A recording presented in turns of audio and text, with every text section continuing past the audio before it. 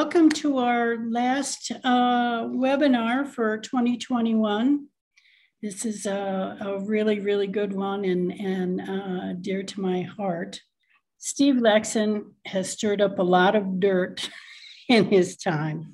Over 4 decades, much of his work, archaeological research, was focused on Chaco Canyon, starting with the National Park Service Chaco project, followed by surveys of the extensive canyon region, and later some Chaco outliers at Bluff, Utah, and Chimney Rock, done by the University of Colorado.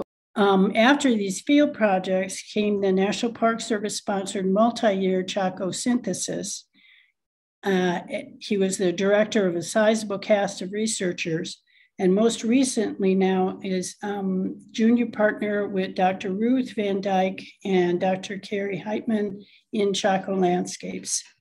So his presentation today is an autobiography of a set of ideas about one of the most important archaeological sites in the Southwest. Chaco, since 1974, in and around Chaco, not continuously, obviously, that on and off, I had equal research interests in southern New Mexico and the members country, and worked a bunch of other places too. And on the side, I had to make a living. But our 2 decades in particular, from 74 to 86, that really was a full-time job. When I was working at Solomon Ruins and for the National Park Service Chaco project, that was my job. Did other things for a while, and then back in 1995, got back to it when I had another full-time job, a couple other full-time jobs actually, at Bluff and Chaco Synthesis and Chaco Meridian, and I'll come back to some of this. And later in life, Chimney Rock and Chaco Landscapes just kind of showed up. But how I got to Chaco was interesting in a way. When I was a kid, junior high and high school, for a few years of high school, a couple of years of high school, lived in Naples, Italy, because my dad was in the Army and he was stationed there. And this is a postcard, but that really is the view we saw out of the apartment window. It was pretty nice. I'm very close to Pompeii and Herculaneum and Kuma and all sorts of ruins. And my parents, being dutiful parents, they took me and my brother around to see them all. And I thought that was pretty cool. We went to Pompeii every time Aunt Gertrude or cousin Joe Bob came through Naples. We would go out to Pompeii, and I thought, and this is a young me, not at Pompeii, but I think at Delphi, because we traveled through Greece and a lot of Italy, looking at old stuff. I thought it was pretty cool. Maybe I'd be a classical archaeologist, because I met a few of those people, and I thought that was pretty interesting. But when I went to college, they had a triage guy, an advisor, who I actually went to some other high schools after that. My dad's in the Army. We're moving every year for a while. And I graduated from high school in Biloxi, Mississippi. And the advisor guy said, "What do you want to do, kid?" And I said, "Well, archaeology, but like classical archaeology, like Greece and Rome." And I think he saw that I graduated from high school in Biloxi, Mississippi. He said, "No, you can't do that. You can go do anthropological archaeology." I said, "What the hell's that?" I didn't say that. I said, "What is that?" They said, "Oh, they dig up Indian mounds." I knew nothing about anthropology, nothing about Indian, who would want to dig up an Indian mound? I mean, you make a living doing that. But I got shunted off into anthropology, and I was being trained to do southeastern U.S. and Mississippi Valley, which at this point I appreciate is really amazing prehistory. But one January on a lark, I went out to New Mexico with a professor who was working in the members country. And I don't know if you've seen member sites, but they're not the Parthenon, let's put it that way. They're terribly impressive. But I was struck by the fact that it wasn't humid. Of course, it's January, there weren't any bugs. Certainly, I learned that there are far fewer ticks, and all the snakes you need to worry about in the Southwest rattle and let you know they're there. That's not true in the Southeast. They don't all rattle and all come after you. But the main thing was I walked out the door one evening and saw the Milky Way for the first time in my life. And I said, I want to work here. I knew nothing about the Southwest. Very little about it, very little about anthropology or even New World prehistory. But I said, okay, if I have to do this to be an archaeologist, this sure beats, pushing through cornfields in Tennessee. So I decided to be a Southwest archaeologist, and my wife can vouch for this. I decided that what I wanted to do, I wasn't too concerned. I was young and stupid. I'm old and stupid, but I was young and stupid. So I wasn't too concerned about a career, being a professor or anything like that. I really didn't want to be a professor. But I wanted to work in each of the 3 areas of the Southwest and do something that was useful and sort of move the field forward. And I'd already got a start in Mogollon and Members, and went back there and did a lot more work. Did a bit of work in Hohokam that some of it was useful, some of it was not. But I really wanted to work at Chaco too. I mean, those are the places that in 1973 seemed like the hot topics in the Southwest, and they were in 73. 74, a couple of publications came out about Casas Grandes and pre-classic Hohokam, which I would have added those to my list of things to do. At Chaco, okay, and had my sights on Chaco. I'm not sure I'd ever actually been there. I read about it, and it's mostly self-educated and stuff. I was reading about it, I was talking to people, but I never had a class in southwestern archaeology. I mean, at least not until graduate school, in which case I probably could have taught the damn course. And I did later. But I knew I wanted to work at Chaco, and people have said that Lekson, you push Chaco, you say it's important because you work there. No, I worked there because it was obvious to anybody of even the meanest intelligence that it was pretty important. But in 74, we didn't know that much about it. This is the hot textbook at the time. All right, Paul Martin, who is an old school guy, and Fred Plog, who is the bright young thing then. And then when I get to Chaco in this book, and I checked out a library, I couldn't afford to buy it, but in spite of the great towns that developed there in Chaco and the interest that the region has attracted, less is really known of the Chaco area than almost any other Southwest district, which in retrospect, that's just not true, even at the time. But it's amazing that so little work has been done there and so few significant reports published, which that was the opinion of these two academics. There was lots of stuff that had been published by the Park Service and by non-academics, but that apparently didn't count. And I read most of that. So I snuck up on Chaco. I was supposed to be running a big project in northern Florida, a big highway salvage thing in northern Florida. And 3 months before that was supposed to start, I saw an advertisement for a ceramic analyst, which I didn't do that. I was a field guy. I ran field projects. For the San Juan Valley Archaeological Project, digging Solomon ruins, which was a Chaco great house, 40 miles north of Chaco. It's run by Cynthia Williams, who's the woman on top of the mound there, not the one that's wearing nothing with the red head, but the woman in the white shirt and the black beret. That was her field costume. That was Cynthia, and she was really a remarkable person. I'm not in this picture because I was up in the lab flipping shirts, eventually sneaking my way into the field and doing some digging at Solomon ruins. So I did that for 3 years. What I really wanted to get on was the Chaco project, which was going on at that time. This is a National Park Service funded big project in Chaco Canyon. Okay, so you don't just like walk in down there and say, I want to work with you guys. Everybody wanted to work with those guys. I got hired in 76 when they were staffing up to do Pueblo Alto. And that's me in far left in the back row. And I can tell you a story about how I got the job. It involves some just blatant nepotism, but I don't have time for that. So I worked for those guys for about 10 years at some excavated at some small sites, but mainly at Pueblo Alto. And I was given what they call the central room block, the east-west portion there, and working with Tom Wines, who was the field supervisor, and Jim Judge, who and the Chaco Project picture on the front row on the right, that's Jim Judge, and then Marcia Truell, and Tom Wines, and Pete McKenna, all of whom I worked with over the years. We figured out, I said, this is what I want to do. And by and large, they said, okay, fine. Worked in the middle part of the central room block for several years, and it was quite a hoot. Big, huge rooms full of rubble and blow sand, and good for the upper body development, pick and shovel work. But then when you got to the actual floors and the architecture, it was really cool.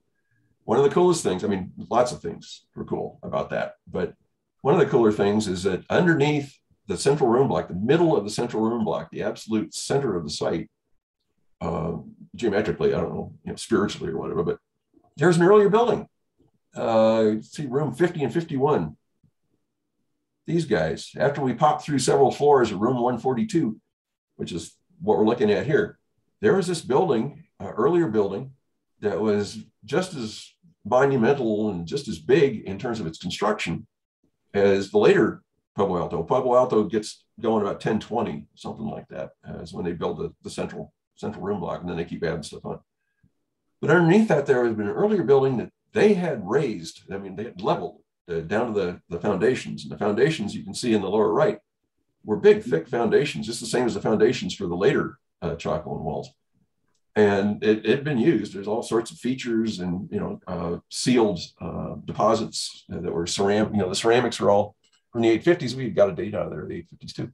What's sort of cool about that was that, I had thought up to that point, and a lot of people had thought, because the trimming dates, the Chaco really gets going about 910. But, here's something that's monumental and part of the bizarre part of Chaco. It's part of Alto, which John Fritz figured out was a north-south line with Sinclairton. Alto is on the out of the canyon on the north side, up high, Alto. And on the south side of the canyon, up high, where you can see each other, is Sinclairton. And it doesn't look like this in this image, but they're due north-south of each other. And Fritz figured out that a lot of the layout of the canyon revolved around that line as symmetries. But it starts at 850, which is really interesting because Alto is 1020s and Sinclairton's a little later. There's probably something early under Sinclairton as well. I know he's dug that one, so who knows. And I got interested in the north-south stuff, which comes up later. So I get the Chaco project. There's 5 years in. They've already done 5 years worth of work. And the analytical responsibilities have already been divided up. We would spend most of spring, summer, a lot of fall out at Chaco doing field work, then come back to Albuquerque in the winter and sort sherds or study arrowheads or whatever. But there are already people sorting sherds, and plus, it's not what I do. Although I did, I flipped a lot of sherds for Chaco sherds. But I said, look, nobody's really that I'm aware of is looking at the architecture of Chaco Canyon, which is why you got a park in the first place. You didn't have these great houses, these big buildings. You wouldn't have a park. You wouldn't have a Chaco phenomenon. You wouldn't have the Chaco project. So let's look at the architecture, not just of Pueblo Alto, which we were digging, but what's out there. Some of which had been excavated before, like Pueblo Bonito, Chetroketle, Pueblo del Arroyo, had been excavated and had some of them had reports, and some of them didn't. But I talked to my bosses, Tom Wines and Jim Judge, into this would be useful. They said, do you have any qualifications? I said, no, but I will. and went around to a bunch of architectural historians, not so much the anthropologists, and other archaeologists, like classical archaeologists. They know what to do with buildings. Southwest archaeologists at this point really didn't. Buildings are just containers for artifacts, basically. And figured out, what we're going to do and how long it's going to take and what would it cost. And did it. And I did the ones in Chaco Canyon, and I spent a lot of time crawling on Aztec ruins. I never really wrote that up, which is too bad. But I'll give you for instance, this is the single biggest part of that project was Chetroketle, which had been excavated in the teens and the 20s and 30s by Edgar Hewitt, Museum of New Mexico and University of New Mexico. But Hewitt never wrote it up. This is a big building, almost as big. Hewitt said it was bigger than Pueblo Bonito. He's wrong, but it's pretty big. Second biggest after Pueblo Bonito, and full of interesting stuff. Not so much the artifacts, but the architecture is pretty interesting. So we went out, we being Peter McKenna and I put together a package. And again, I had to, write the contracts and stuff and get this approved by my bosses. And this was one cool thing about the Chaco project is that we had money, not limitless money, but it wasn't like many of my projects, which are shoestring. I said, take Peter McKenna and I would go out and do the architectural study, and I'd come back and do archival studies because we had a lot of the old notes that had never been written up in the Chaco archives. And we write a contract with laboratory tree ring research in Tucson to come out and do some work. Chetroketle had way over half, like 60 or 70% of all the tree ring dates in Chaco came from Chetroketle, and they were a complete mess. Couldn't figure out, from Hewitt's time, couldn't figure out what went where. So they did an archival study. Hugo Betancourt, who went on to great things, looked at their paperwork. And then Jeff Dean and Dick Warren came out and resampled all the exposed wood. And they had a drill with a hollow core bit, and they drill into a beam, and they could pull out a sample and they could date that. All the while they're doing that, Peter McKenna and I are drawing all the walls. That was the main thing that we did for the architectural studies, is draw every wall in Chaco Canyon, a measured view. I call them elevations, that's tied into north, south, east, west, and up, down. And there's an example down below is the colonnade at Chetroketle. That's the product. I redrafted all this stuff after we came out of the field. But yeah, we didn't do this for Bonito because it had a lot of historic American building survey stuff. I crawled all over Bonito with books in my hands and looked at everything I could look at. And we didn't do it for Pueblo del Arroyo, same thing. It had a published report, but crawled all over that. But the rest of the buildings out there, yeah, we drew every wall that we could see. And because it was linked in for the north, south, east, west, and up, down, you could put all these drawings together and literally make a model. That's Dennis Holloway in the upper right, put together a computer model based on our drawings. We drew all those stinking walls, and every one of those, beam sockets and doors and niches and vents and all the rest of it. The nice thing about drawing stuff is you really have to pay attention to it. You're really looking right at it. It's not like these days we do this with the laser, with laser technologies, and you could probably do it in a week. I mean, it took us a couple of months, I think, out at this place. But you really have to study it while you're doing it. And came back and looked at all the archival records and stabilization records and all that kind of stuff, and put together a report on Chetraketl. So we wrote up Chetraketl. Hewitt didn't do it, we did it. That was part of the larger study, Great Pueblo Architecture, Chaco Canyon, that again was, I was doing lots of other stuff for the Park Service at that point, but this was the thing where, somebody was doing arrowheads and somebody's doing manos and metates, and I was doing architecture. That was my charge after they figured out that it was actually a good thing to do. That got published by the Park Service in '84 and went out of print real quick. So I took the last remaining copy of it over to UNM Press, and I said, here's this thing. It's been peer reviewed. This was not my dissertation, by the way. This had nothing to do with my dissertation. It's been peer reviewed by some pretty good people that knew what they were talking about in architecture. And it's all paid for. It's all done. All the graphics are done. And it's free because it's a government document. There's no copyright on this. You don't have to pay me anything for it. But I would like to see a few more copies out there. And they took it and they went through, I don't know how many printings before it finally went out of print. One of my major contributions in this book, I think, was I did all the draft. Me and Jerry Livingston did the drafting in this book. But this schematic of all the Chaco wall features, corner doorways, T-doors, this and that. And that's been redrawn a million times better than I could do. I mean, this is, I think, Scientific American, but I see versions of this popping up that are like 7th generation versions of this drawing to this day that, I don't think those people even know where it came from. And worked on construction sequences. We had new tree ring dates. We had existing tree ring dates that had been sorted out, some at the tree ring lab, and then with Peter McKenna and I in the field, figuring out that this date comes from this wall. And did construction sequences for all the sites. And again, this is Dennis Holloway taking some of my work and turning it into computer recreations of how Benito grew. Subsequently, Tom Wines and Danny Ford and some other people, they realized that what Jeff Dean had done, going back and resampling just Chetraketl in the exposed wood, was really cool, really helpful. And Tom went out and did that for every other site in the canyon, which means I probably should. It didn't change too much of the construction sequences that I worked out, but it certainly changed some. And would that I had had that kind of money at the time I was doing the study. So my things, there's a bunch of stuff in that book that mostly people ignored. It was a Park Service study, so the professors weren't going to pay any attention to it anyway. I already knew that. But I said all these things fairly modestly, not the style I would use today. But yeah, great houses were mostly storage, which is interesting. How do you know that, Lekson? How do you know mostly storage? From the architecture, from the doors. There's a particular kind of door that they use for storage rooms. And when we go out there and look at all the doors, almost all of them are storage room doors. And there's no ambiguities about that.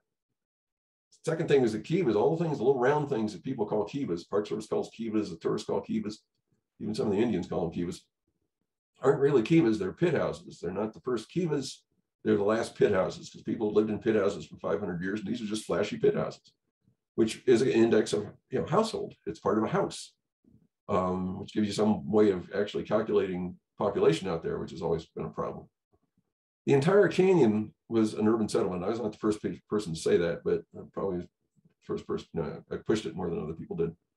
That Pueblo Bonito was not one farming village, and Chetraketl wasn't another farming village, and Pueblo Alto wasn't another farming village. They're buildings in a much larger settlement that John Fritz had worked out, actually had a layout, it had a cityscape, city plan. And the last thing that I talk about in the book that, as far as I know, nobody picked up on this, although it's pretty unambiguous, is that the great houses versus the small sites, because they're small sites, I'll show you this in a minute, are two different social classes. Gordon Vivian had figured, a Park Service archaeologist, figured this out in the 60s, all right, that you have different kinds of people living in these kinds of places. You have one kind of people living in the great houses, and another kind of people living in the small sites. They have different names, BC sites, unit pueblos, whatever. He thought they were different ethnicities, and he's probably right, because where I'm going with it, the people that live in the great houses and the people that live in the small sites are really different people.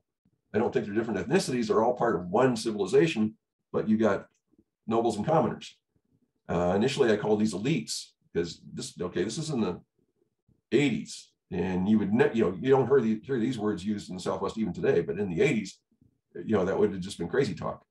I should have mentioned this, that these small sites, this is a string of regular family houses, just like they lived in all over the Four Corners before and during and after Chaco. The weird stuff are the great houses. I mean, the small sites just fit in with what everybody else is doing. And these two pictures are more or less to scale. I mean, this is 3 family houses, all right, side by side, like row houses. And you could take one of those and fit it in a single room at Benito. I mean, the differences are not subtle. You don't need a factor analysis to figure this out. When people ask me what my data are for nobles and commoners, I said, well, walk through Pueblo Benito, and then walk across the bridge to the south side of the canyon and look at the small sites over there. And if you don't see that there's a big difference, and it probably is difference of classes, you should hang up your trowel and quit pretending to be an archaeologist.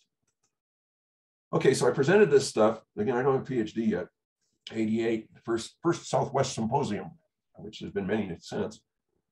And I was using terms like elite and non-elites, and pretty timidly, just saying, well, it certainly looks like there could be, blah, blah, blah, blah. I may be wrong, but. And after I got done and sat down, this guy, Henry Dobbins, who was an older, senior cultural anthropologist who worked in the Southwest, he comes in and looms over me. I'm sitting in my seat, and, I'm this sort of ex-Park Service guy, doesn't have a PhD. He says, Lekson, remember the scales of the societies we were studying? And I was aghast, I didn't know what to say. I mean, I did know what to say, but I didn't say it. What I wanted to say, but I couldn't say it to this, distinguished guy with his eyebrows flying up, was, you remember the scale of society we were studying? I thought that's what we're trying to figure out. It's the scale of societies that we're studying. That's what archaeology is supposed to do, is figure that out, not make assumptions about it. And that's sort of guided my thinking ever since, is that, yeah, in the Southwest, we make all these assumptions based on modern pueblos of what happened in the past, and by and large, they're wrong, which is for important things, key things like Chaco. That's the last book I wrote, probably ever will write. Okay, bouncing back in time, that was just shortly after I got out of the Park Service. But while I was in the Park Service, I was doing his architecture, I was flipping sherds, I was going out and doing field work. But one of the main things was looking for outliers, small great houses that we knew there was a few of them out there. Everybody that you talked to said, oh, there's something strange over here. It looks like maybe it's like a 20th of Pueblo Benito, and you fly it out 100 miles from Chaco Canyon and you drop it in the middle of nowhere. And there were 2 projects. The National Park Service went in '76, which was me and Bob Powers and Bill Gillespie. Sort of see Bill Gillespie going up, cracking the rock. I mean, these guys are crazy. They're great fun. Dr. Boss is in sending us out there in the San Juan Basin and adjacent areas in a beat up old Park Service truck. Went around looking for these things. And that's what they look like. The picture in the background there, that's John Stein, who was on the second big project in '77, and Rob Weiner standing next to him at Andrew's Great House. About the same time we're doing that, the Park Service is doing that with us 3. There's John Stein, who I just pointed out there, and Mike Marshall and Rich Luce, that were doing similar sorts of things for the Public Service Company of New Mexico, PNM, who were thinking about doing a huge coal mining operation out there and develop, energy development, and it's very proactive. They got the Historic Preservation Division in Santa Fe, in New Mexico government, to match some money, and they went out looking for outliers. And of course, we're working together, we're all friends. We're working together, we're showing our stuff, they're showing us their stuff. Put a lot of dots on the map, more than anybody had ever imagined. Hundreds of dots on the map. And the dots are these things. These are all at different ends of an area the size of Indiana. The Badger Springs is up north, Quinchiaps down near Quemado, Camelot's down near, practically Truth of Consequences, and Bluffs, so of course, in southeastern Utah. And it's a big bump. You see a big bump surrounded by a bunch of little bumps. I mean, things aren't even really bumps. They're just sort of smears. And then someplace off on the side is a great hole in the ground, which is a great kiva. And it becomes a noted, repeated landscape that from one end to the other, They don't all have these features, and they all, of course, they don't all look alike. I mean, neither do two Fords off the assembly line. But you have a great house and a great kiva, and usually a circle of berms, earthen berms, and roads. A little hard to see the road there, but roads are tying all this stuff together. So it's a landscape. It's not just the I mean, it's architecture, but it's earthen architecture, it's built environment, it's whatever. It's landscape architecture. And John Stein and John was with the P&M group, and I was, of course, with the Park Service group, wrote a paper called Anasazi Ritual Landscapes, which is, I think, the first time that term was used in the Southwest, way ahead of the British invasion later. And this is an older map. I mean, people are still updating these maps now, but all the little circles and triangles and squares are all these small Chaco outliers, small great houses.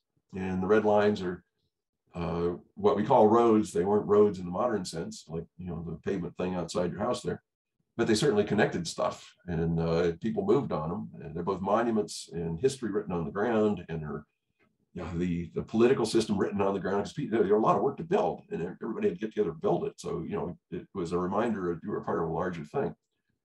So yeah, area to, again, the size of Indiana or the size of Ireland, I suppose, with a clear center. I mean, Chaco is clearly the center, so it's a capital in the region.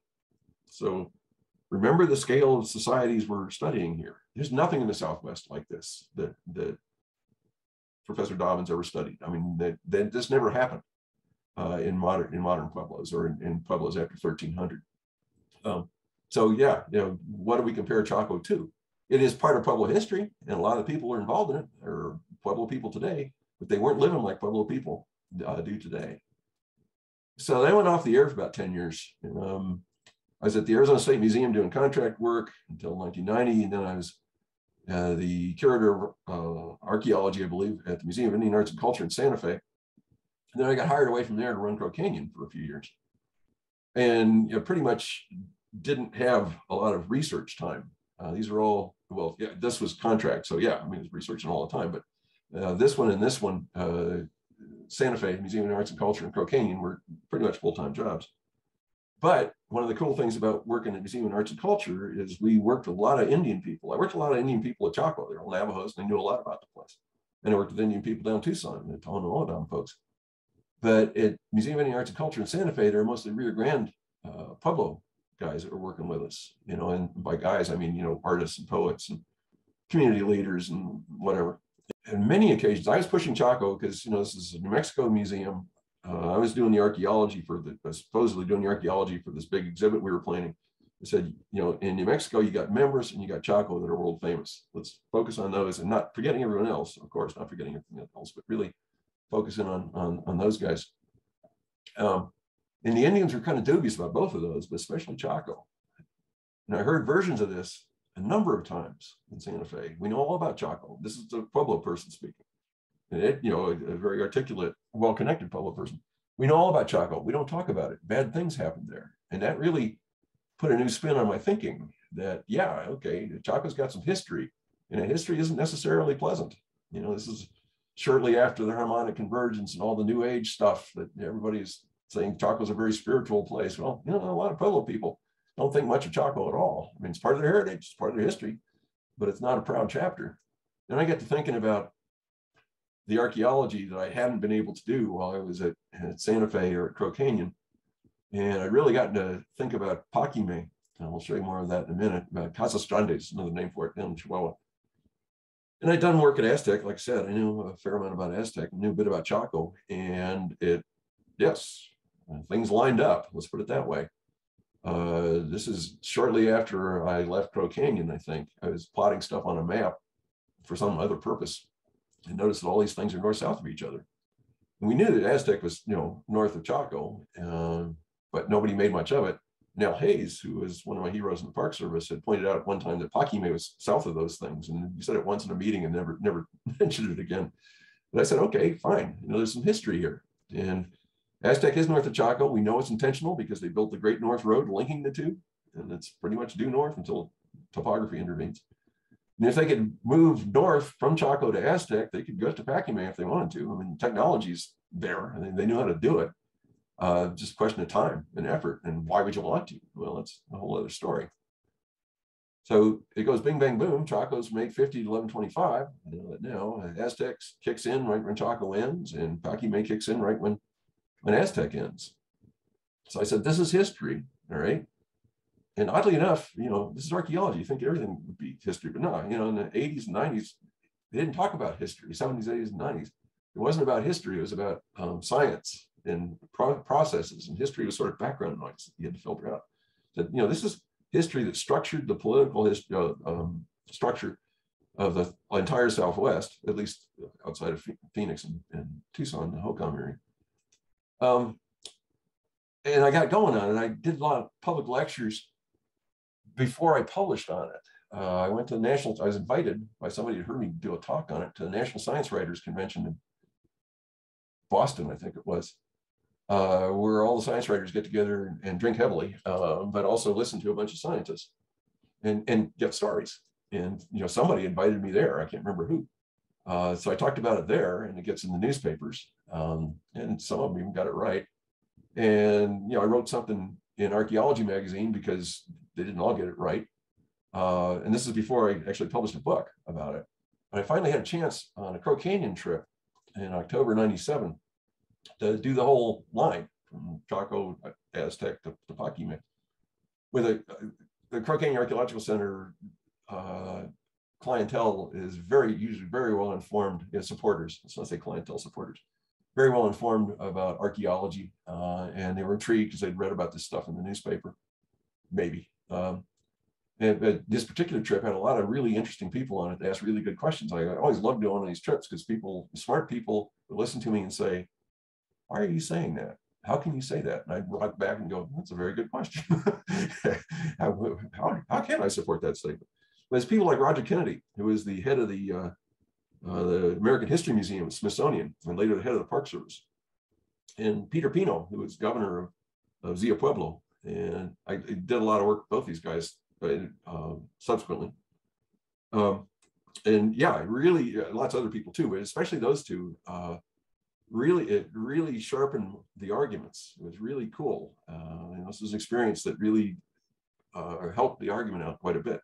And at the end of the trip, Peter Pino, who is a traditional man, and he's governor of Rio Pueblo, also a composer and a singer of songs, and Tewa songs.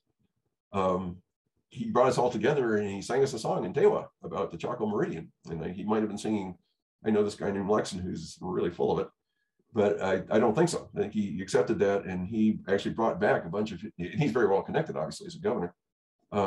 He spread the word, and he brought down, the next year, I wasn't part of this, a bunch of elders from a number of pueblos to do the same trip, which is very cool. You can't cite that, but I like that a lot.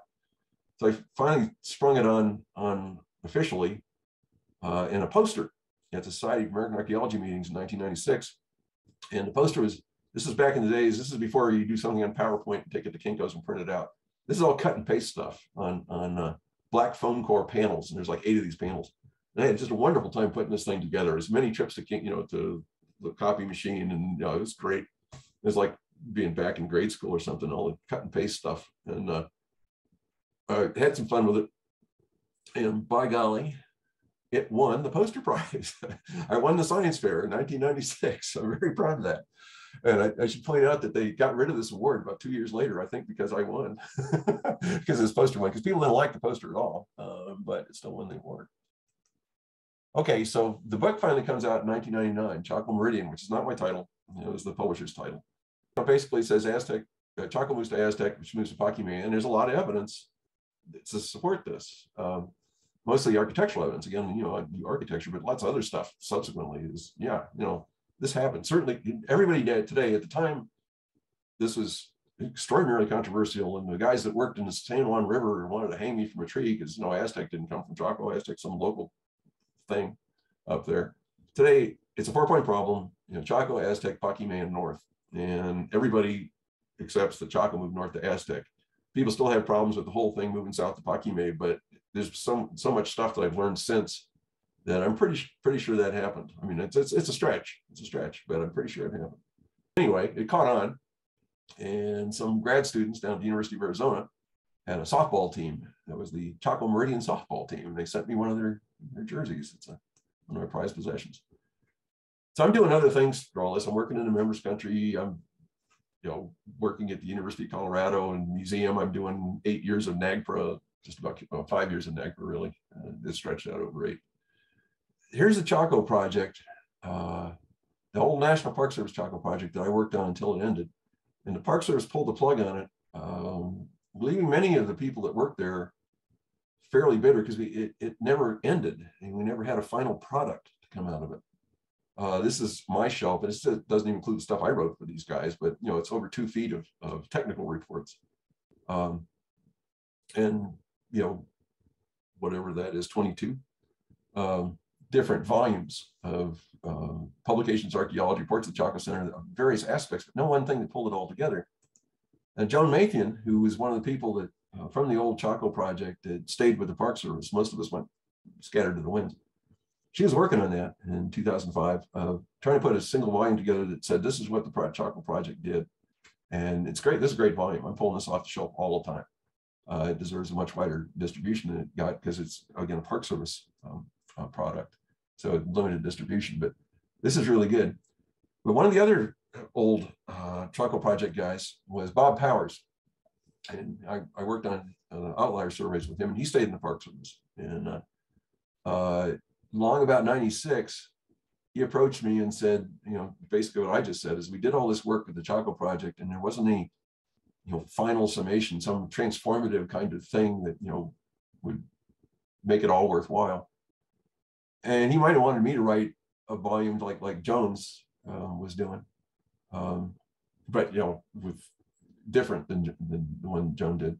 But I decided and talked him into it, and he had some money, not Bob personally, but the Park Service had some money to get this done, to have a number of focused working conferences on organization and production and Chaco World, which is the outliers, and society and polity and economy, ecology, and architecture, and a couple more.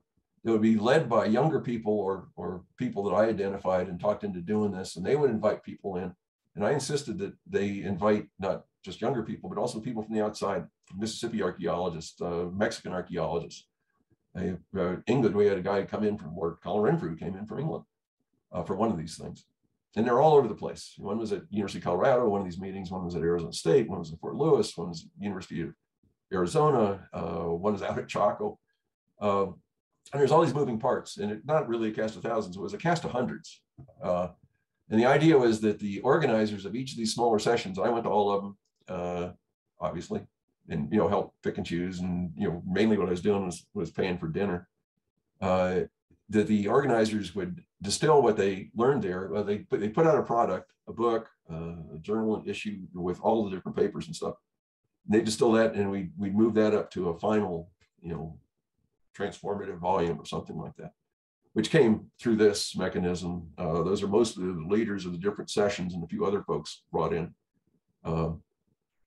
at the School of American Research in May 2004. And I added some more people, during the course of this discussions, everybody agreed, oh, we need somebody to address this and somebody to address that.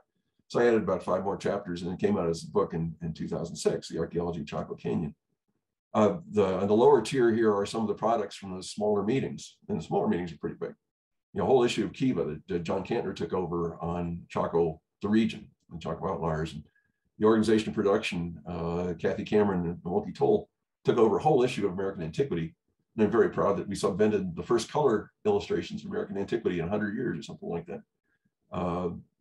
Society and Polity, Linda Cordell and Jim Judge, and then I did the architecture volume, and all those led into this volume, plus a few new chapters.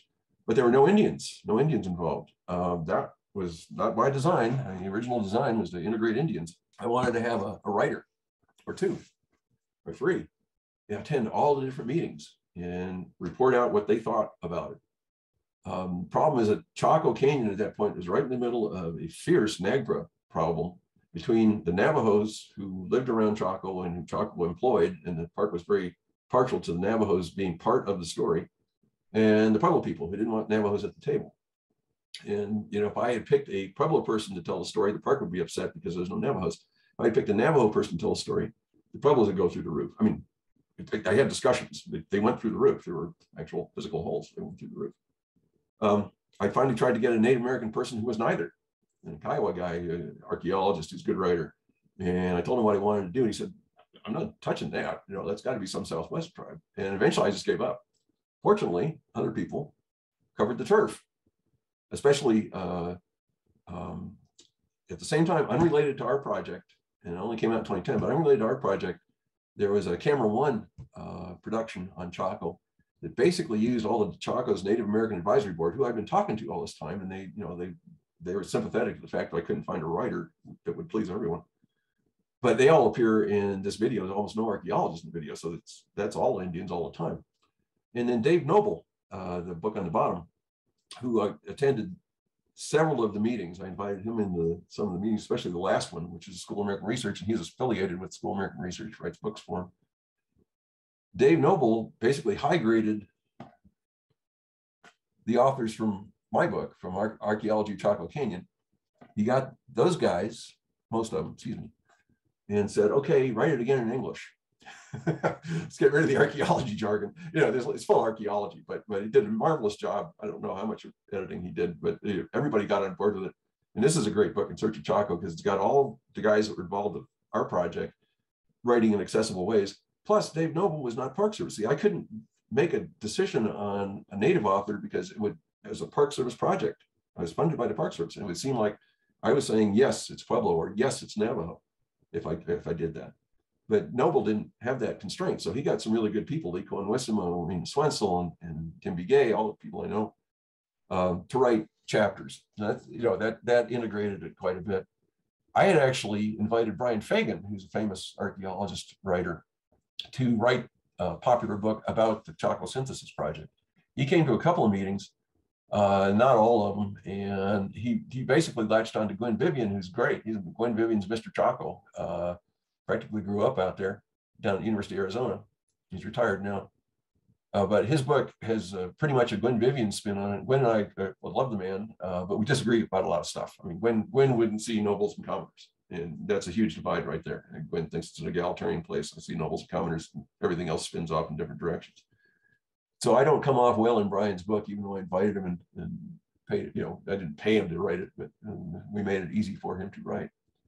The whole budget for this thing was about $215,000 from the Park Service, which we doubled. I like wheeling and dealing, so we got lots of matches and contributions and all that kind of stuff.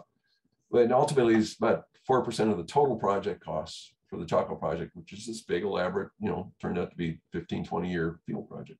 While this is going on, Professor Kathy Cameron, who happens to be my wife, she gets a job as a professor at the University of Colorado.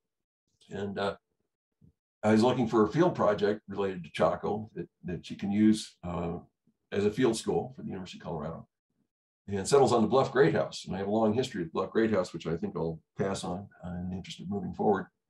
But I was the co-PI, the principal investigator, for the first 3 years of that project. And she continued working there until 2004.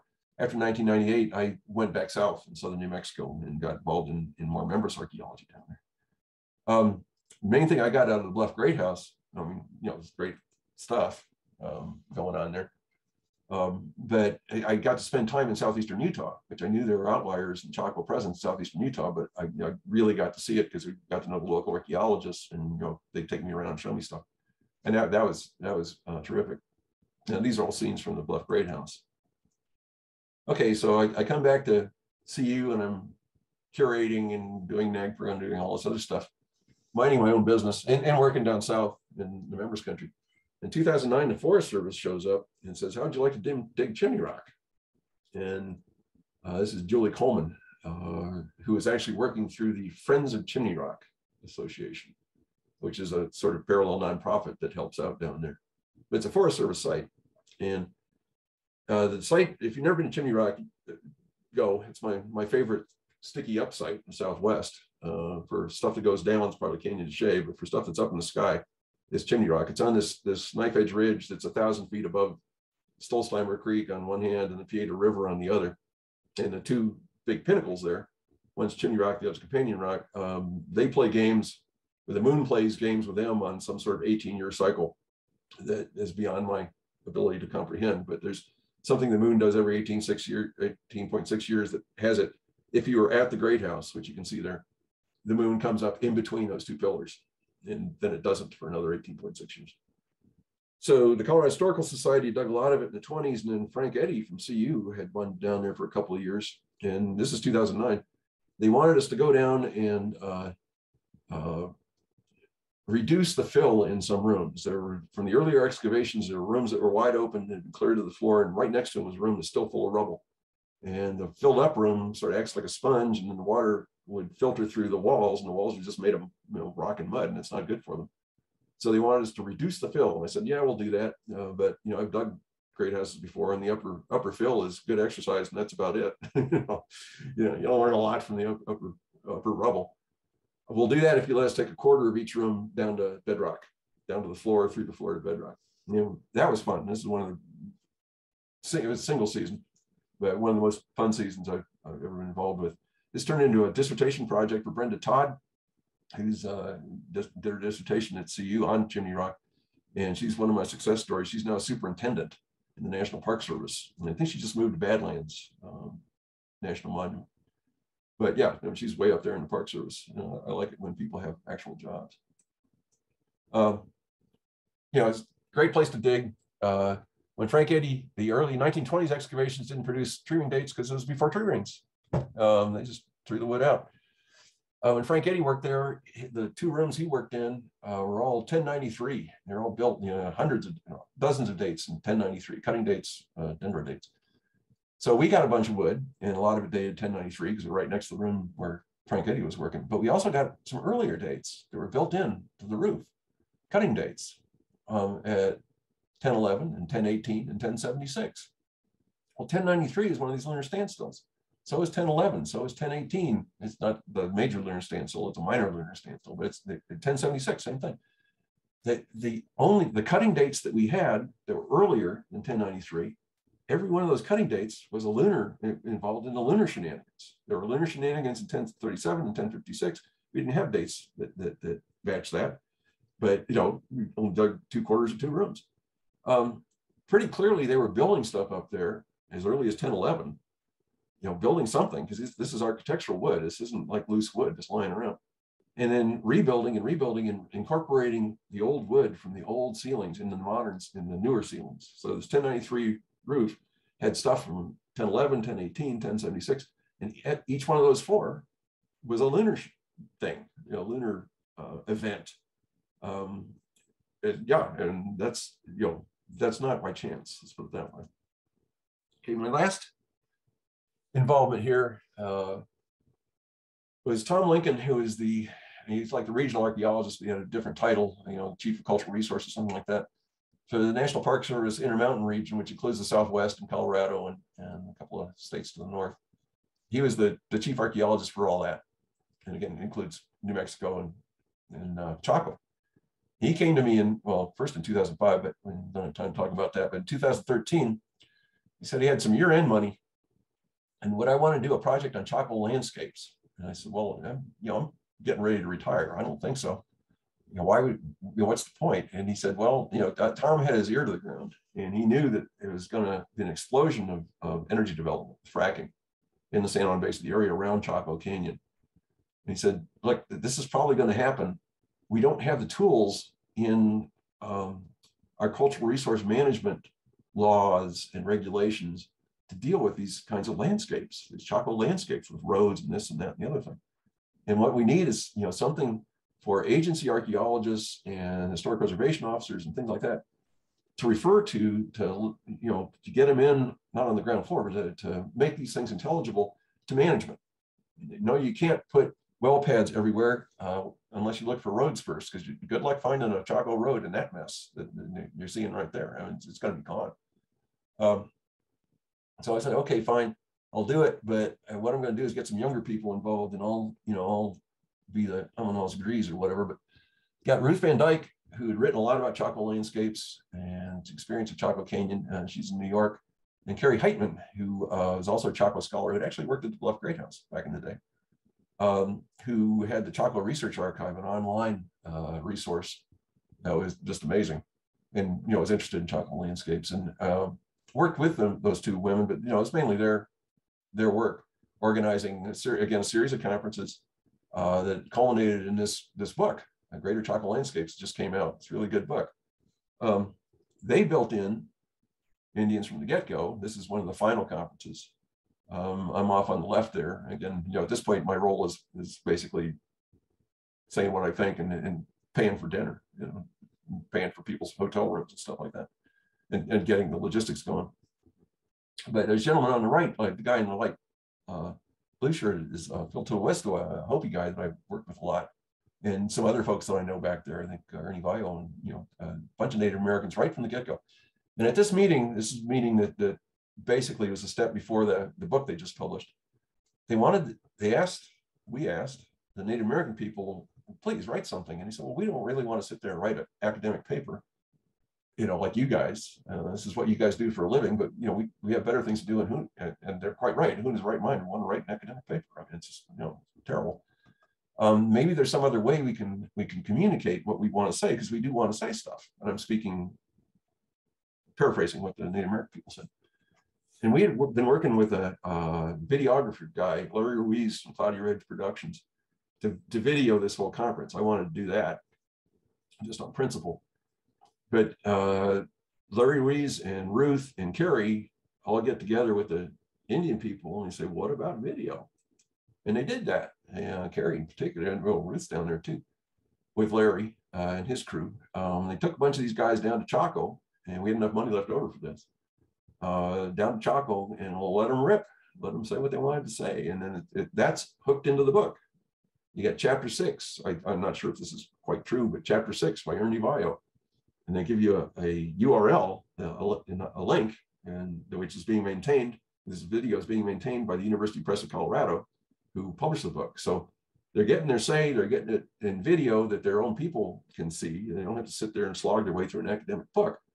Their kids can see this stuff, and anybody can see this stuff. It's open access for the videos. I'm coming out of this thinking, Chaco has a class society. It's an urban center with a region. I mean, it's a political system. Everybody else wants it to be a pilgrimage center. It can be that too. I don't care. Just there's a horrible tendency just to think it's religious. It's all ceremonial. Therefore, we don't have to think about it because we'll never understand it anyway. But yeah, it's 1,000. Well, I'll get back to this in a second. But for me, no, it's all those other things perhaps, but it's certainly a political system and probably an economic system. And I started hanging out with these guys. Gerardo Gutierrez is a colleague here at University of Colorado who does archaeology in Mexico, ancient archaeology and historic archaeology, but also is very, very knowledgeable about Northeast Mexico and Northwest Mexico. And since he's working for the University of Colorado, he's gotten interested in the Southwest. And Tim Pocketat, who's my go-to guy for Mississippi Valley. He's done a lot of work around Cahokia and some, to my mind, some of the most interesting work. I mean, there's a lot of good Mississippian archaeologists out there, but the three of us went again on a Crow Canyon trip together, and it was just great. Get three of us with an audience and a fair amount of wine and everything, and it was great. I just learned a ton from these guys, and particularly, well, from both of them. But it made me think about Chaco in larger contexts. That Chaco's world didn't end at the border, in the U.S. border. And it certainly didn't end at the Great Plains. They were part of this larger post-classic Mesoamerica and the Cahokia and Mississippi Valley. And stuff that I was subsequently writing, History of Ancient Southwest, very consciously in each chapter, which is a segment of time, says what was going on in Mexico, what was going on in Mississippi Valley, what was going on in Chaco, what was going on in Hohokam, what was going on in Mogollon.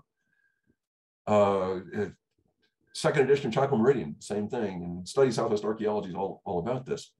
But I was trying to answer a question that Lynn Sebastian, who was part of the Chaco Synthesis, an important part of the Chaco Synthesis project, said if Chaco fit neatly into some straightforward organizational box based on the modern historical Southwest world, like Pueblo, we would have found that box, but it doesn't. It doesn't. Chaco doesn't work. It's got a capital, a region, and classes, and all that stuff. It doesn't work. But, thinking about it like Taos, or thinking about it like Zuni. Again, it's part of Pueblo history, but it wasn't a Pueblo society. This does not mean that Chaco is some unique specimen. No, I wouldn't think so, because it's 1000 AD. For 2 millennia, they've been doing empires and states and stuff in Mexico for 2,000 years before Chaco was a twinkle in anybody's eye. What's more likely is we haven't looked at enough boxes. And Gerardo Gutierrez, my good friend and colleague, I'd been looking in Mexico, looking at the Aztec Empire and the Tarascan Empire, and Chaco wasn't that. I mean, remember the scale of societies we're studying. Chaco wasn't the Aztec Empire, nor was it the Tarascan Empire. Gerardo pointed me towards altepetls, which is what the Aztec Empire was made of. It's these small polities that the Aztecs conquered, and it's a very, very common system where you have nobles and commoners, with a half dozen noble families and rotating kingship. You know, the king comes from different families. After the king dies, his son doesn't become king. It's from another noble family. So you don't have one noble family that takes over. It's both a city and the countryside. The altepetl it means both a central city and then the countryside around it. It's inseparable. Tribute and taxes flow into the center, and it's the right scale. Remember the scale of societies we're studying. The central cities are like 3,000 people. That's Chaco size. The whole polity was like 30 to 50,000 people. Chaco's, spread over a much larger distance, but area, but it's like 60,000, 70,000 people in its region. That's the right scale. Old Dobbins was right. Remember the scale of societies that we're studying. This is a diagram, my diagram, based on James Lockhart, Ken Hirth, and other people study altepetls, and Gerardo, of course. But it looks something like this, where the big hexagons are the great houses, the palaces in the central city. The small ones are minor nobility out in the countryside. They're all surrounded. These are the big bumps, and the little dots are the small bumps, the commoner houses. And each one's like a pizza pie. Each major family has its own territory marked where the tribute flows in. And it's not burdensome tribute. We're not talking about, slaves of Egypt or something. It's just so much corn or so much time, labor or whatever that the commoners owe the nobles, and the nobles then take care of things. They make sure it rains, and they, if they get invaded, they're the guys that have to go out and get chopped to chutney. Anyway, Chaco's altepetl, yeah, it had nobles and commoners, and there's a half dozen of those great houses that are clearly bigger than the rest. And there's all kinds of smaller great houses, but it's a city, so you have all kinds of different buildings. I mean, some of the smaller great houses are really warehouses, but there's 6 of them that had time depth and size, and probably were the centers for noble families. The region is definitely a city and the countryside. And tribute taxes, Chaco's like a great black hole. It sucks everything into it. It's tribute and taxes. It's the right scale. That's the end of me in Chaco. Think figured it out. I figured it out to my satisfaction. All right, so we'll open it up for questions. Thank you so much. This was entirely fascinating from Julie Myers. And okay, any questions? You mentioned tribute, but didn't say how much about it. What are your ideas about that for Chaco? That's from Alan Dart. There's a lot of stuff that goes into Chaco. I don't know how far to get into this. Pretty clearly, there's a number of sort of scientific analyses you can do about, where did this corn grow, or where did this deer grow up? And it really looks like a lot of food's coming into Chaco. Certainly the meat, the major meat is coming into Chaco, which, if they're living there from 500 AD, there wouldn't be too many large animals left anyways. Most of the pottery, I think, for sure by the end anyway, say for sure about half, and probably more like 3/4, or I wouldn't be surprised if all of it, all the pottery is imported towards the end. There's no fuel for making pottery at Chaco. I mean, that's a problem. You've been living there for centuries, and everything that you can burn has been cut down and put in fire pits. So you're going to be making somebody's making the pottery up in the hills where there's wood and fuel, which isn't Chaco. Even the stone. I mean, there's a couple of decent tool stones in Chaco, but an awful lot of the stuff they're using for tools is coming in from elsewhere. I'm forgetting stuff here. But the bulk stuff, I mean, this could be tribute. I mean, is it 500,000? 250,000 beams at least, and probably many more, are coming from 50, 60 miles away. So all stuff's going into Chaco, all right? Now, if you want to put a particular spin on it, you could say, well, these are happy people bringing in stuff for ceremonies. Sure, you might sell it that way. I mean, however it's getting there, it's acting like taxes, because clearly you've got noble families who are not making their own pottery. They're not hunting their own deer. People are bringing them that stuff, probably not growing their own corn. People are bringing in that stuff either from inside the canyon or outside the canyon. You can, again, you can put a spin on it if you want to try real hard and turn it into some voluntary offering on a pilgrimage. Why would you do that when everywhere else? Again, nobles and commoners are everywhere there's agricultural societies north of Panama in the 11th century, almost. You have nobles and commoners that operate like that, where they have tribute. And again, it's not onerous. It's just, every once in a while you owe this guy a deer, or you owe this a deer to the big city, or sometime labor or something like that to the big city. So it's that kind of stuff. It's not money. It's conceivable these guys had some kind of coinage, but not really coinage, but something that like beads, might have meant something. I don't think so. I don't think it's taxes in that sense, but it's stuff that you owe, stuff you in the countryside owe the people in the middle of the Altepetl. Okay. Yes, I noticed some of the other people are asking this similar question. I've long been fascinated by the connection between Chaco and Mexico, because the Aztec Empire was happening at sometime later than Chaco, but not a lot later. But there were plenty of other trading groups there. And then Cahokia was a contemporary of Chaco for quite some time. And so do you know if anyone has written a book or explored the relationships between those groups just in a book? Or I tried to do that in History of the Ancient Southwest. Okay. I was trying to contextualize Chaco by saying what's going on in Mexico, what's going on in Mississippi Valley, and yeah, I do get into that some. Clearly, there's all kinds of stuff from Mesoamerica at Chaco. I mean, there's macaws and stuff that actually originated probably in West Mexico, copper bells. Because Mesoamerica is not one monolithic thing. I mean, West Mexico, the people that work, the archaeologists work in Central Mexico are not even sure that West Mexico is Mesoamerica. But it's got civilizations and cities and all that kind of stuff. Mm-hmm.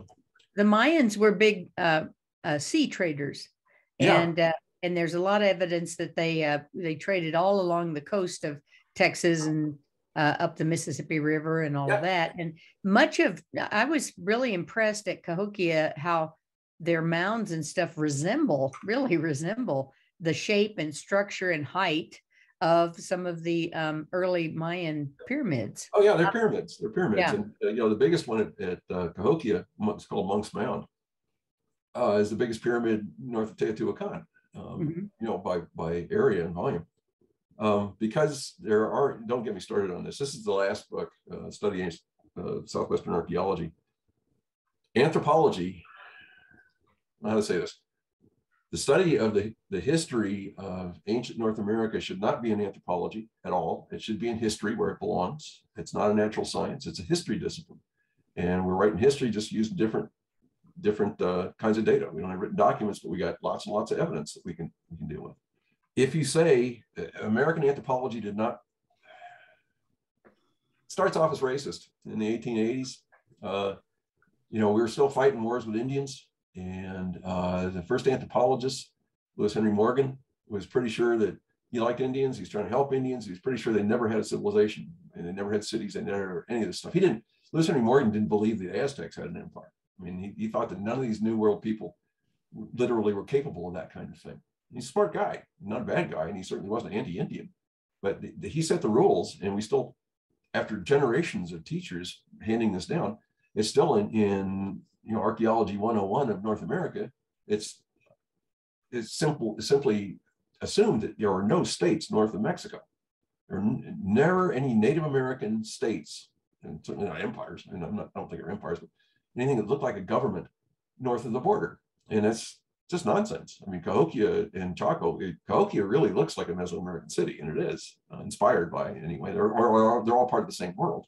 It's not like Mesoamericans are coming up there and building pyramids. It's just the guys at Cahokia are really powerful, the people, the men and the women, really powerful, probably went down there. That was part of their job as rulers, is to know what the hell's going on, at distance. And vice versa. The guys from Mesoamerica probably going up there, checking on the guys up in the, basically the boonies, North America, or the north edge of it. Same thing with Chaco. I mean, you got chocolate, cacao coming up, maybe from the Maya country. Some of the codices talk about turquoise coming down, not through the Maya mariners, but by sea. It gets bundled up someplace, probably Chaco, and picked up by ships in the Gulf of California and sailed down to Oaxaca, where the Mixtec craftsmen make all these turquoise encrusted skulls and stuff. I mean, there's actually accounts of this. So yeah, it's all very connected. And when I say that Chaco is an Altepetl, I don't mean that the Aztecs came up and turned it into an Altepetl. It's just that they're forming a government, probably for the first time in the Southwest, maybe not, first time in the Southwest. That would be the model that they would have. That would be part of their world. They would know about those cities down in Mexico, and they would know that, oh yeah, they figured out a way to have a number of noble families and kind of keep that equal. So, you know, one noble family doesn't take over the whole show. That would be the model they have. And like Lynn Sebastian said that we couldn't find a model in southwestern anthropology because the Pueblos don't do stuff like this, but we haven't looked far enough. So I looked a little further down to Mexico. You know, that's part of their world, right? They knew about that. And there's a model down there that fits Chaco like a glove. It doesn't mean that Mesoamericans came up and imposed it. It's the local guys, I think, saying, okay, we're ready to have a state now. How should that work? And having an idea from the shared traditions of all across North America of how that might work. Okay, from George Hickerson, any plans for the future you can share? I'm not mixing it up in the field anymore. Yeah, I'm retired. And I may have written my last book, a Southwest book, technical book, the study of Southwest archaeology. Like I said, it's supposed to be 3 books. And I kind of got tired of it and just jammed it all into one book. I kind of had plans for 3 different volumes, but I'm done with that. No, not really. You know, I like to go visit mounds in the Mississippi Valley these days. And I would really like to go to the Huasteca, to northeastern Mexico, Tajín and those places that are actually Maya speaking native people, but they're right on the edge of, your lady earlier was mentioning that, you know, might go from the Maya right up Mississippi Valley. And I think that's been archaeologists, US archaeologists have been forbidden to think about that, literally. I mean, if you worked at Cahokia and you mentioned Mesoamerica, your career was ruined. And I'm not exaggerating. I think younger generation and people like Tim Pocketat, who's willing to take some chances, are starting to think about that again. That's really interesting. And it's a fun thing when you talk about like the Southwest and Mesoamerica. It's a fun thing to talk to Pueblo people about and Navajo people about because it isn't contentious at all. I mean, they are very interested in learning what I get paid to do this stuff, right? They're just interested in it. They're getting paid to do, you know, live real lives. Don't get a chance to travel like I do, but it's fun talking to native people about this because it's not contentious. It's not NAGPRA. It's not anything like that. It's just history, and they're really interested in. You can't generalize like that, but many Pueblo people I've talked to are very interested in what's going on in Mesoamerica, not just personally, but in terms of culturally, in terms of their traditions. So I might do some stuff like that. The archaeologists that I work with, and they want to see pottery. There's no Cahokia pottery at Chaco. There's no Chaco pottery. Why would there be? I mean, they had their own pottery. Unless it's really something flashy. There's not a lot of evidence of material interactions. This is a whole other lecture. From historic times, you know that they knew about each other. They did. Coronado, I can't get into this too much, but Coronado, when he comes in the Southwest, is led by a non-Southwestern Indian straight east to the Mississippi Valley, where he's going to find cities. This guy says, "You want cities? And I'll take you to cities." And he gets tired of it, and they murder this guy on the high plains, and come back to New Mexico. And Coronado says that he's lying to us, but he wasn't. He was just trying to lead him to the Mississippi Valley. And it works the same way with DeSoto going the other direction. So they knew about each other. The only material evidence that I'm aware of, and it's tentative at this point, is at Spiral Mounds, which is sort of a spectacular Mississippian site, smaller than Cahokia, but just in terms of the stuff that came out of it. They have what I'm pretty sure is a cotton lace textile like they made in the Southwest. The Hohokam people were big on this, and members was big on this, making these open work cotton textiles, which are high-end pieces. There's one of them that came out of Chetrikettle, the site you can see in the lower right there, a bit of one. I probably started off in the Hohokam country in southern Arizona. But I think there's a piece of that over in a Mississippian site collections from a Mississippian site at Spiral. I'm not aware of anything clearly southwestern back there or anything clearly Mississippian out here. But I think that what they're trading, well, I take that back. Black drink. Sorry, poked a button here. Patty Crown, who discovered the cacao, the chocolate at Chaco, also discovered a very highly caffeinated thing, Yupanhali residues, which come from the Gulf Coast, right? And they're not caffeinated. They're not your morning pick me up. They're your morning knock me out. I mean, you drink this stuff and you see stuff, you see things, and you're drinking it in Chaco, and that's coming. They're not growing their own. That's coming from Mississippi Valley, and they find it at Cahokia. It's from the Gulf Coast. It doesn't grow at Cahokia either, but they're drinking it at Cahokia and they're drinking it in Chaco. So that's a connection from the east to the west. It's that kind of stuff like cotton shirts and cacao and Yupanhali and high-end stuff. It's not going to be rocks and pots because they have their own rocks and pots, unless it's a really exceptional rock, acceptable pot. Anyway, sorry, I forgot about that. Okay, we have a question from John Richardson. The 5th phase of Pueblo Bonito showed an opened up courtyard. Any idea how long this existed or what was going on? I think that might be an error. I think it was always enclosed, not the initially, but upper left-hand cell shows the initial Pueblo Bonito is 850 to 920, something like that. And I think immediately thereafter they start enclosing the plaza, and as it grows, those plaza enclosing walls move further and further out. And I'd have to go look at my book again and see what's going on in the middle lower row there where there isn't a closing wall, but I think there probably was. Carlson asked, what does a storage door look like compared to other doors? I don't have a picture. Look at the bottom, the lower right. Exterior doors that people are actually going through are usually T-doors, great big T-doors. Those open to the outside world. After that, you get these, and this, like this one, I don't know if you can see my cursor. These things that people even think are windows, where they're halfway up, they're short, they're 2.5 feet tall. They have secondary jambs, which is in the picture there. It's a little hard to see. For sealing them. So a normal person's door, the sill of the door is down near the floor, just above the floor.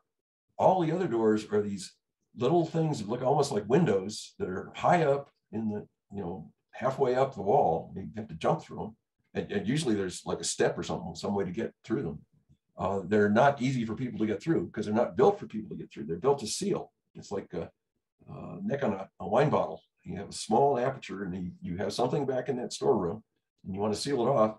You take one of these little doors with the secondary jambs and put a wood or stone plank, and we have these things, and then mud all around it. And it's like a cork in a bottle. When you go through Pueblo Bonito, especially the east side of it, there are walls that look like Swiss cheese. They have so many of these doors in corners and in the middle, and it's a way to get to the 2 rooms back and pull out whatever's stored there without actually going through this room, which is sealed off because it's full of stuff that you're not supposed to see or something like that. So it's real clear. Figured out there are storage room doors because those are exactly the doors that you see on all these little cliff cysts in southeastern Utah. These little beehive shaped things that nobody's living in there. I mean, you probably know what I'm talking about. They're way high on the cliff, and the doors are exactly these kinds of doors, and they have the jambs and they have the slabs lying next to them often. And that's what's going on with a lot of Bonito doors. Anyway, for myself, I'm completely convinced that most of Bonito is a warehouse. It's warehouse, probably the wrong term, but is storage.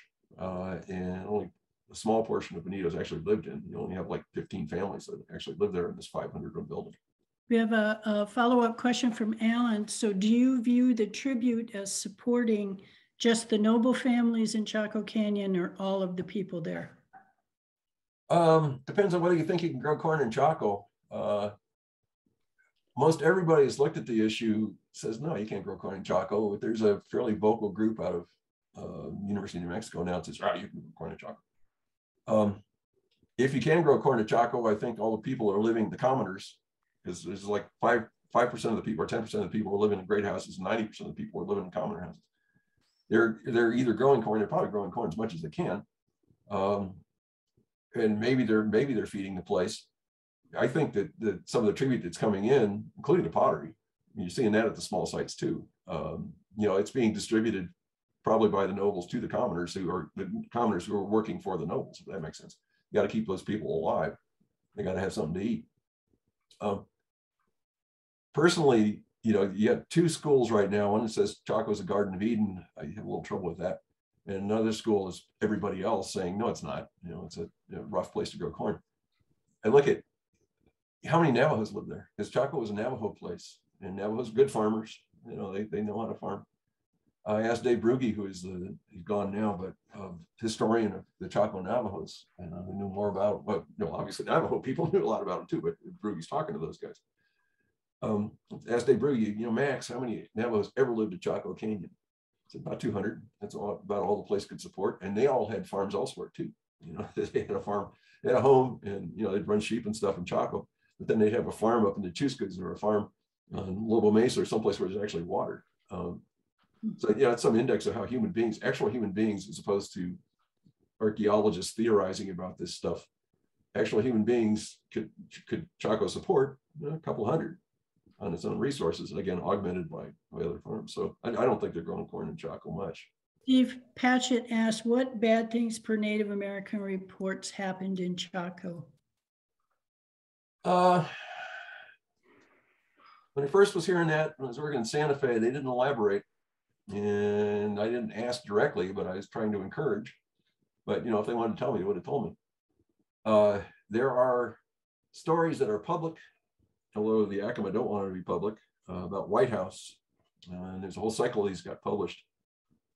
Recorded and way back in the day by the Bureau of American Ethnology, and it's published in a obscure government series. It's online, and then republished in a popular trade book in the 80s. And the Yakima leadership really didn't like that. They talk about White House. White House is this wonderful place. It was up there somewhere, and I think White House is Chaco and Aztec. It's up to the north. And there's a wonderful place. You had parrots, you had all this stuff. There's food, but the people behave badly. People got power over people, and that's not right. And people get power over people. I'm talking about nobles. That's not right. And so the spiritual advisors that would eventually become the Kachinas tell the right thinking people out at White House, get away from here. And people don't want to do that. And there's actually battles, and some of the Kachinas are killed, and some of the people were killed. Eventually the people leave, because what's going on at White House isn't right. It isn't the way they're supposed to live. And they move to Yakima, and they go south, and it fits real well. Babies are dying at Chaco towards the end. It quits raining. That's the worst thing. It quits raining. You can't live without rain. But mainly it's because people are behaving badly, and the bad behavior is getting power over other people. And I've heard Pueblo people talk about this. And stuff happened to Chaco where people had power that they shouldn't have had over people, over supernatural stuff, and that's why it all fell apart. Just since pandemic, since I've been doing all these webinars, I've been getting emails from Pueblo people and Navajo people who I think are watching some of these things, and they're saying, well, and I heard this directly to my face at some talks, that Lekson, you aren't right, but you're getting close. And for some people, some Pueblo people, I remember several Pueblo people at lectures saying, Lekson, you're getting close. We don't want our kids to hear it from you. That's one reason why I retired, from some white guy. That's a story we tell, but you're not supposed to tell. But some of the emails I've been getting are pretty graphic about, they killed babies out there. They did this, they did that. It was a horrible place. In fact, one email from a Rio Grande Pueblo guy who had watched some of my stuff, I guess, said, he didn't say we don't talk about it because bad things happen. He said, we hate the place. Yeah, from Christopher. Steve, in the sixth phase of Chaco, the hitherto east-west wall was changed to two segments, neither completely east-west. Any thoughts on that? Yeah, the one on we're talking about the lower right. I think it's the one that's the lower right, maybe it's the lower left. One of them is absolutely east-west, and it was built the same time that north-south wall was built that bisects the plaza. And the other one goes off at an angle. We're talking about the plaza enclosing walls at the bottom of that image. I don't know if you can see my cursor, but this guy and this guy, and one of them really is east-west, and this is really, really good north-south. And don't get me started. I can talk about why they really wanted it to be north-south. They had to play some engineering tricks, really dangerous engineering tricks, to have that happen. Now, I don't know why they go cattywampus. One of them's cattywampus. Clearly, they're paying attention north-south, east-west when they do these. These aren't so much east-west. They're a little off, facing, sort of more facing southeast. The big shift, I'm not sure exactly what Dennis's orientation is here. The final shift is when they turn the whole place cardinal with this north-south wall and I think it's this one, the east-west wall. John has a comment. In the last visit to Chaco, they mentioned lower left as being true east-west. This guy? I don't know. I'd have to look at my maps. Yeah. I thought that most of these earlier walls are a little bit off, not a little bit, several degrees off. I think what John is referring to is the picture in the lower right side. Lower right. Lower right picture. The lower left wall is east-west. Yeah, and that was according to, that's what I was. And that's the true east-west. The other wall may or may not. They didn't. Yeah. Well, first of all, this is my last lecture. It's been an honor and a pleasure to do this for you, especially all through COVID. I wish you all very happy holidays. Excellent Thanksgiving. I hope there's a turkey left. And a very Merry Christmas as well. I would like to say to everyone, thank you so much for, it sounds dorky, for your service, but for what you've done for us, for all of these lectures, and for all the monthly meeting lectures that you put together for the last 3-4 years. It has been a phenomenal time, and we've never had a bad lecture. It's just always been interesting and a lot of fun. And I want to thank you especially for that.